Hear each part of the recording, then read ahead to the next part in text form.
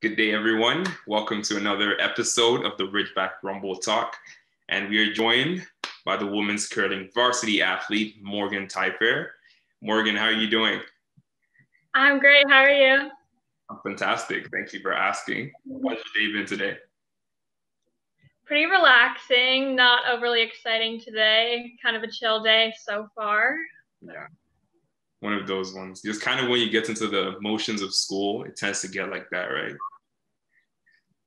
Yeah, like midterms and stuff right now, kind of just all coming on this week. So that's what I've been doing pretty much all week. Yeah, fair enough, fair enough. Of course, I wish you all the best with that, for your midterms especially. And if you don't know Morgan, of course, like I said, is in the women's curling team, a varsity athlete, of course, from Brighton, Ontario, and going into a fourth year, studying criminology and justice studies, and has gotten a lot of awards. She was actually the MVP this past season. Congratulations again. And I saw you also won an academic award in 2019 too. So I guess you're a pretty intelligent person too. Good for you. I would think so, but I don't know. No, you don't have to be modest. It's fine. But too, you also told me a fun fact that you actually named your dog after a famous curling tournament. You want to talk about that for a little bit?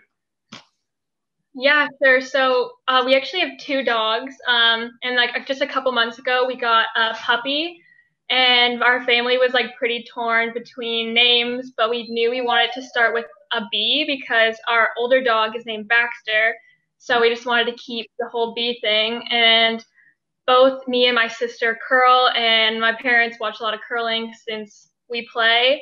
So we all just kind of decided to name her after the men's Canadian curling tournament. It's kind of like the biggest curling tournament for men in Canada. It's called the Briar, so we named her Briar after the tournament. Yeah, that's good. I really. Either that or... Pardon? Women's event is the Scotties, and it just didn't really sound the same, so we went with the men's event. Oh, okay, fair enough. And plus, you wanted the B in the name as well, too, like you said. Exactly. It just worked out perfectly. Exactly. I really love how it was a whole family decision and how your family is actually really involved in curling as well. Yeah. Either they're watching us play or watching it on TV during the winter. Obviously not a whole bunch this year, but usually that's what we do. Lots of support from there. That's great. All right. Yeah. So speaking of that, actually, I want to jump into talking, first of all, about your Ridgeback squad, the women's curling team. So beforehand, I know, of course, there hasn't gotten to be as much competition this school year altogether. Right. But previously, before, though, what can you say about the people you played with? Did you know any of them beforehand, or did you just meet them? I mean, it's pretty easy to get to know people really well on a curling team because there's only 4 or 5 of you on the ice together all the time. So it's kind of like you go away for a tournament or like OUAs and you all stay in the same room, like hotel room, because there's only a couple of you. I didn't actually know any of the girls until we started playing together. My vice on the team, Kylie, we've gotten really close. And actually, Hannah, I did kind of know her from curling outside of school. We never really were introduced to each other, but we just saw each other at a lot of events. So we were aware of who each other were. But other than that, it was just kind of like a blank start for me in first year. Yeah. And I mean, that's fine too. You seem like the type of person who definitely loves to meet new people, especially through sport, because I took a bit of a head start. I went ahead to read my Ridgeback story. And I saw that initially you actually started playing curling because someone invited you to come play so you can meet someone. Just tell us about that as well. Yeah, so when my family moved to Brighton just from another small town outside of Brighton, but I was just a kid and I went to a new school, so I didn't know anybody. And then the first girl that I became friends with, I was just kind of trying to meet new people, and she said, hey, this weekend I'm trying curling, you should come with me. A lot of the kids are the same age as us, you can meet some people. So then I went, and I really liked it. She actually ended up quitting like the next week and didn't stick with it, but I stuck with it. So that's kind of how I got started with it. Good job to you. I mean, for sticking through the whole thing. And I mean, it's like you really enjoy it now. But yeah, one thing I could really pick out was the fact that you always like to try things for one, and you've actually done other sports as well too in the past. So if curling wasn't the sport you were doing now, what sport would you gravitate towards? I pretty much like as a kid, I pretty much tried everything between me and all my brothers and sisters. We probably did every sport that you could in this area. Um, I think if I wasn't curling, I would probably be playing more competitive soccer or like softball or something like that. Yeah. Those are the two that I play mostly outside of curling. Okay. So probably one of those two. Fair enough. Fair enough. I mean, the Ridgeback's women's soccer team would definitely love to have you too, if, of course, you weren't in curling, but curling definitely need you too for sure, because I mean, you're pretty good. I don't know if I make the cut. That's okay. They're a pretty strong team, so I don't know if I would be able to make it. That's true. They're actually a pretty good team. So coming into varsity curling and Ontario Tech specifically, what was that journey like for you in terms of your decision making? And have you enjoyed, or of course, I'm not going to ask you, did you regret that decision? Of course, you did not regret the decision, but how much has it really paid off for you all these times that you've played curling in Ontario Tech?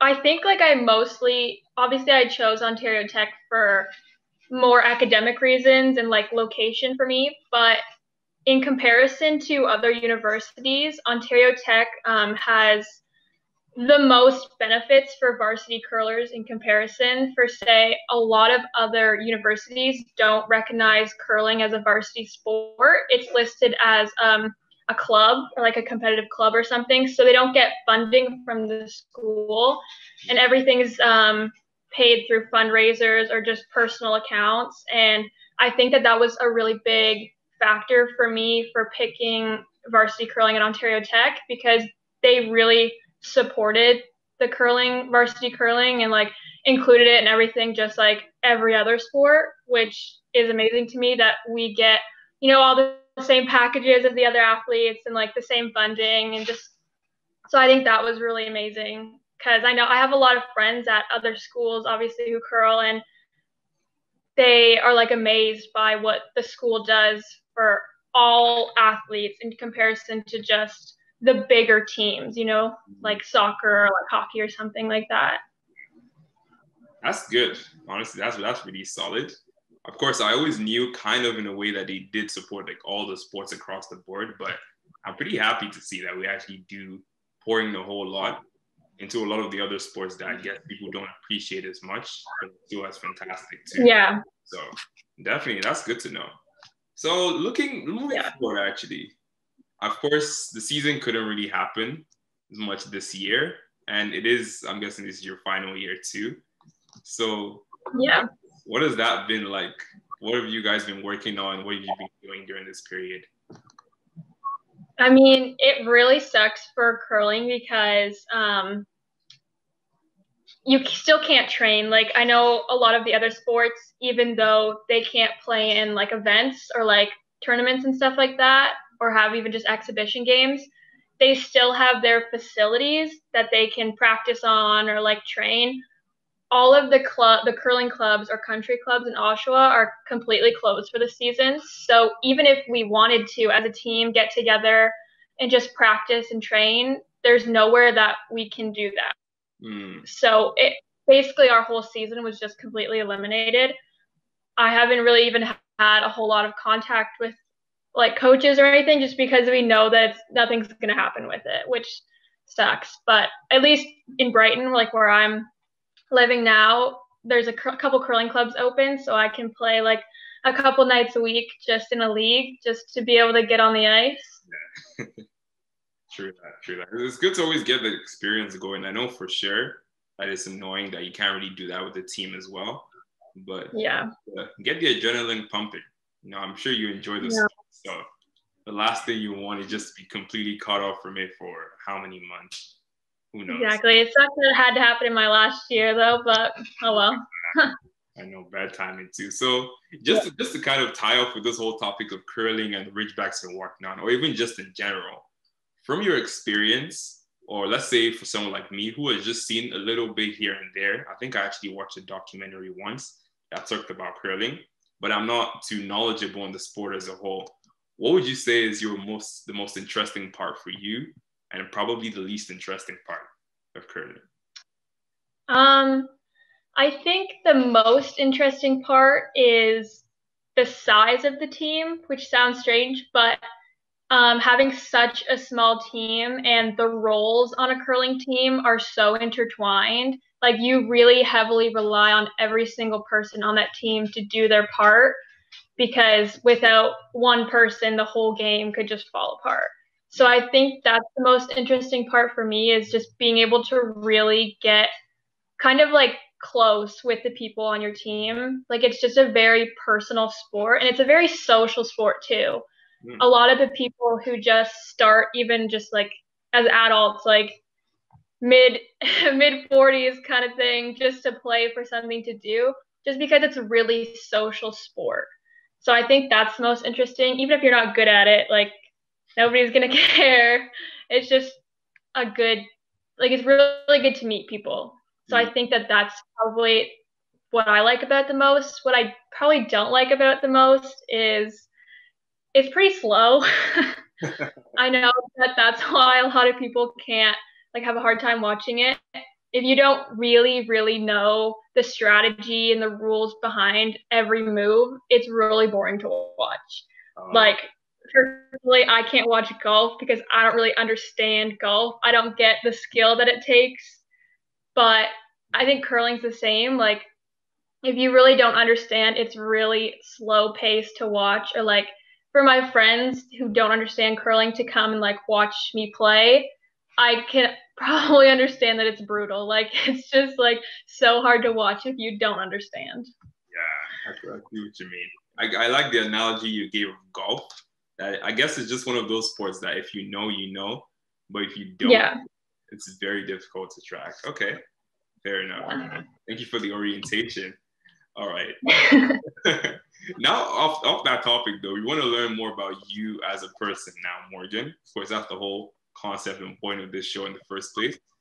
But before I start asking just some general questions that I prepared, I wanted to tell you, I just wanted to ask you some quick fire questions, just quick answers to kind of get your brain warmed up so you can transition away from that state. So if you could eat one thing and one thing only for the rest of your life, what would that be?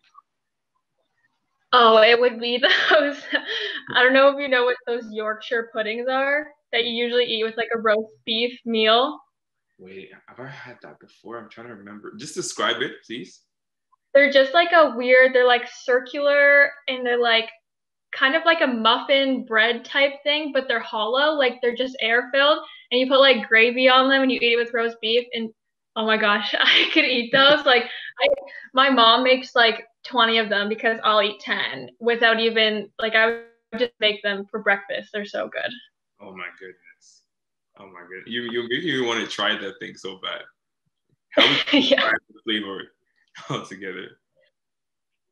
They're pretty salty, but they're so good. They're so good. I love those.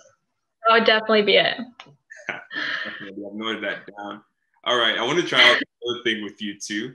And just say the first thing that comes to your mind when I say these words. Okay. Okay. So when I say ice. Rock. Rock. Okay. Rain. Red. Red? Yeah, like the red. Oh, okay. I was confused at first. That's school. Books. Books, yes. Sand. Feet. Feet, all right.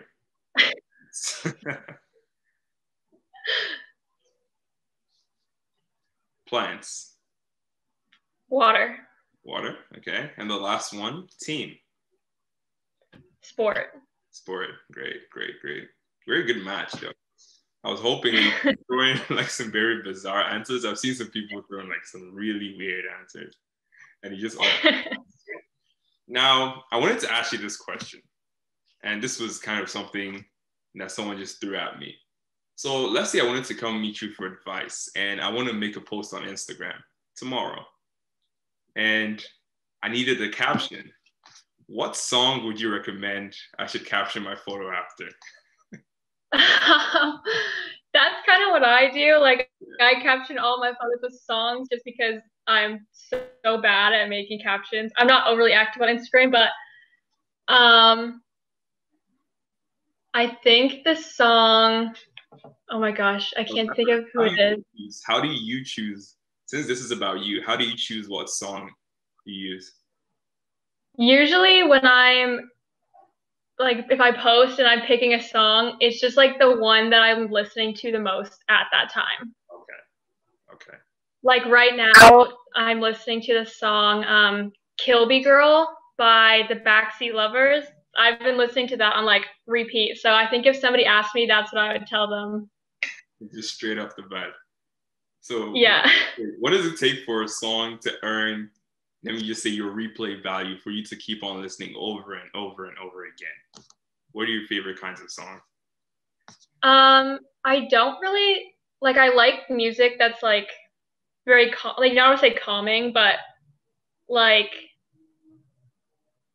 I don't really like really upbeat music. If a song I'm gonna replay it over and over again, it needs to like chill me out. Like, kind of like, I don't know if you know who Mac DeMarco is. I've heard that name a lot of times before. Yeah. Or like City and Colors, something like that. Just like pretty chill music. That's I could listen to like stuff like that like on repeat all day.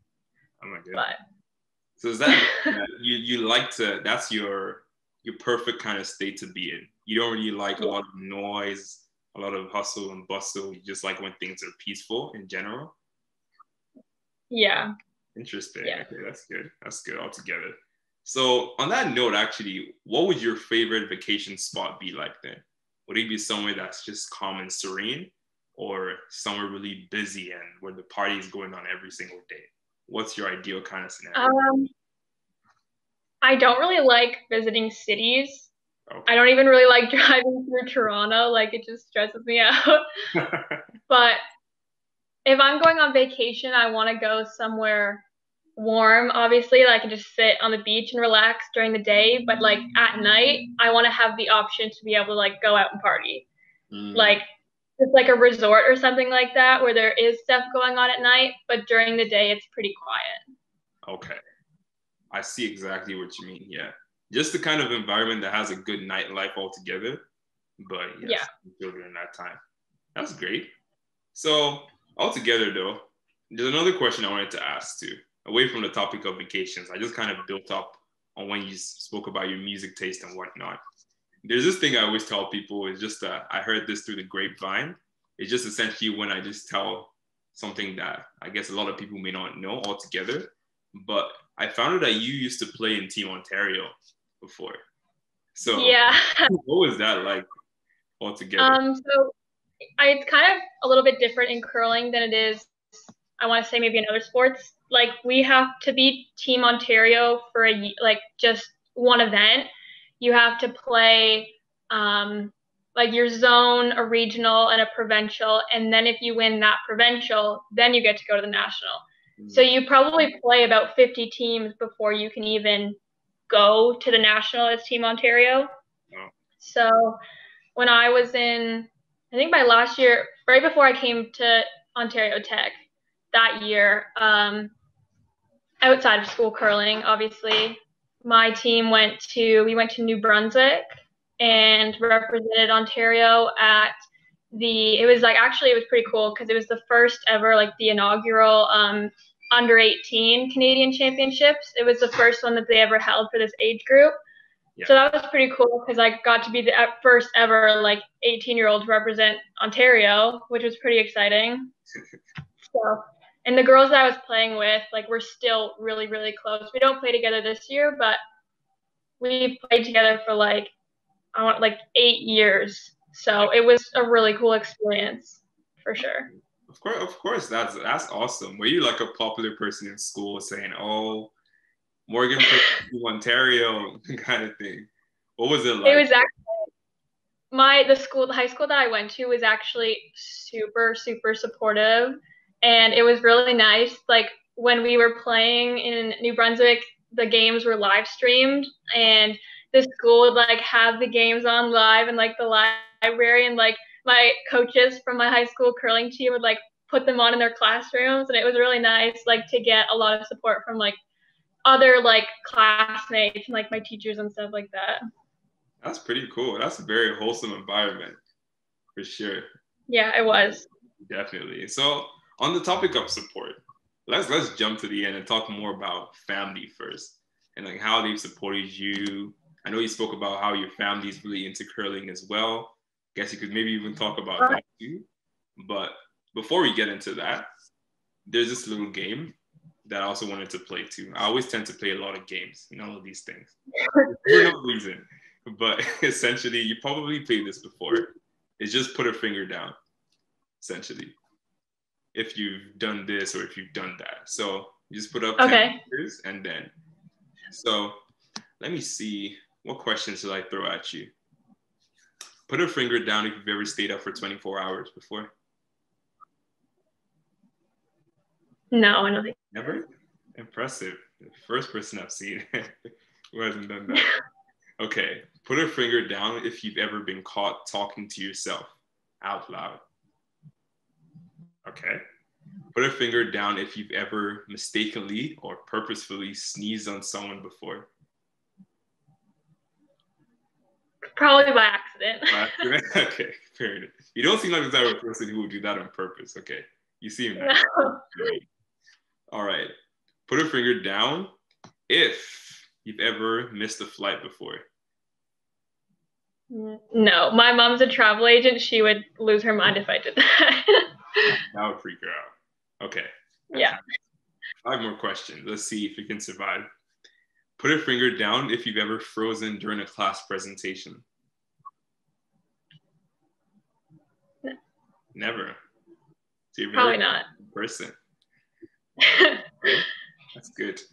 Put a finger down if you've ever met a celebrity before. Yeah. Oh, who was it? Dean Brody. He's like a famous country singer. Nice. What was the experience like? It was really weird. Me and my mom were actually just walking downtown Toronto. I think I was prom dress shopping. And some lady like pulled us off the street and was like, "Hey, do you like Dean Brody?" And we're like, "Yeah, but this is pretty sketchy." So, and she's like, no, like come in.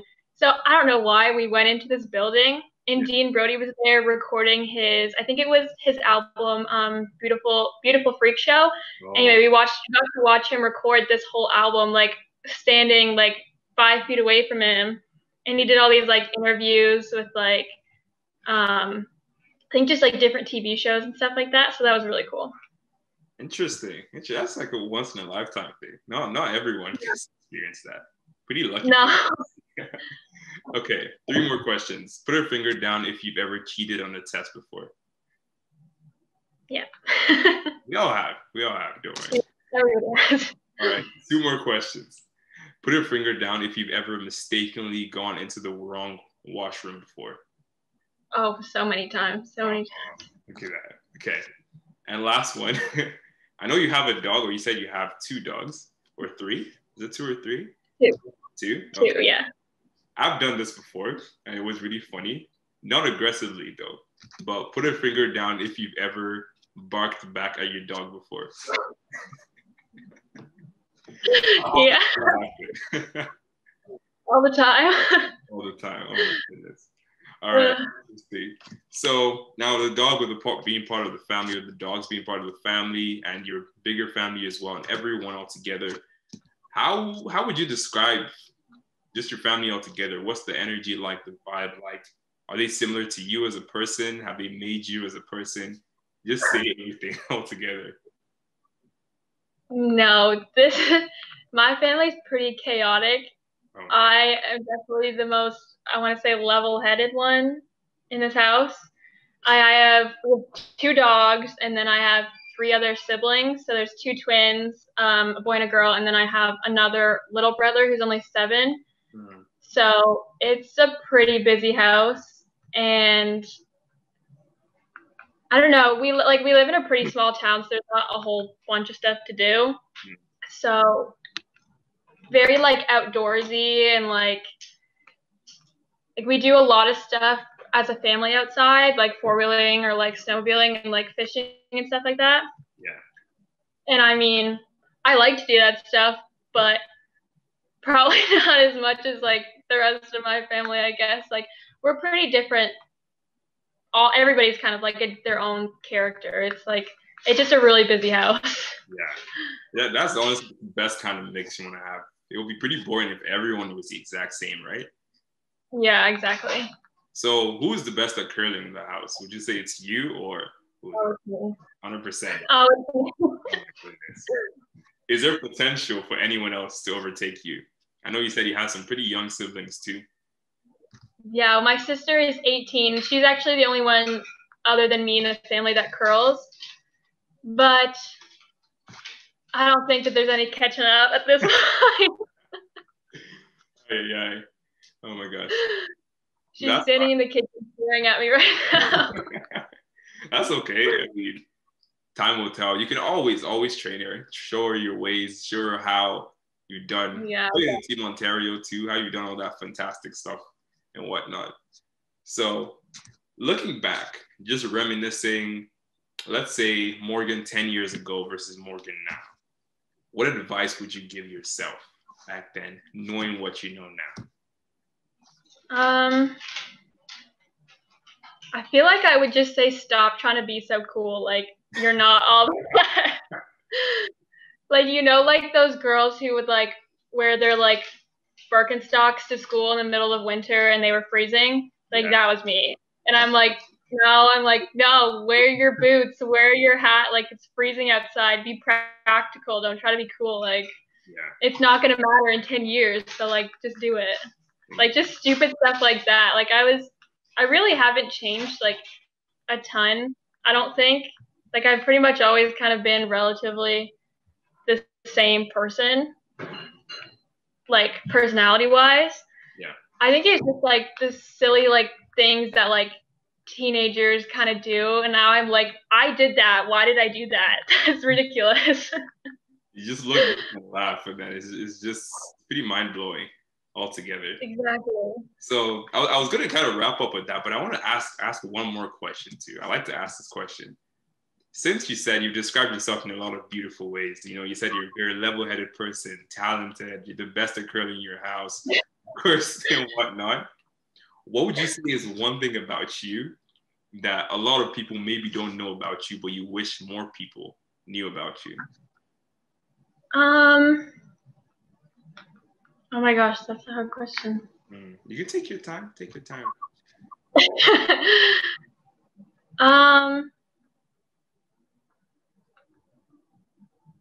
I feel like one thing that I don't overly portray, I feel like my head is just like getting so big right now. I'm not gonna be able to fit through the door later. That I don't like show like my friends or like a lot of different people. I'm actually like really involved in a lot of charities, which I think is a big part of my life. Like I like to be very charitable and like working with like nonprofits, or like mostly I work with a lot of the humane societies, and that's just something that I do like on my own. Like I go by myself, and I just feel like that's not something that a lot of people would know about me. Yeah, I think that would be it. Yeah, that's something very honorable actually. I wasn't expecting that answer, but that's good answer nonetheless. Okay. I feel like if I was gonna brag about something, that's what I would brag about. It was a bragging right still, in my opinion. So good for you. So just finally to then wrap up the whole thing, I just like to give people the floor at the end, so you can say whatever you want to say. Shout out anybody that maybe we forgot to mention, close friends, anyone. I don't care, or even your sister that you spoke about. That's up to you. Just what's your closing message altogether? Oh my gosh. I feel like if I was going to give a shout out to anybody, it would probably just be my varsity curling team.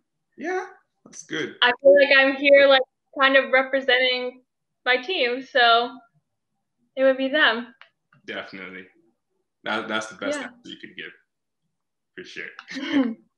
All right. Thank you so much, Morgan. It was pretty fun getting Thank to know you. the different sides of you as well as the curling team altogether. And that's great. And I wish you the very best of success and in post grad too, for sure. Thanks.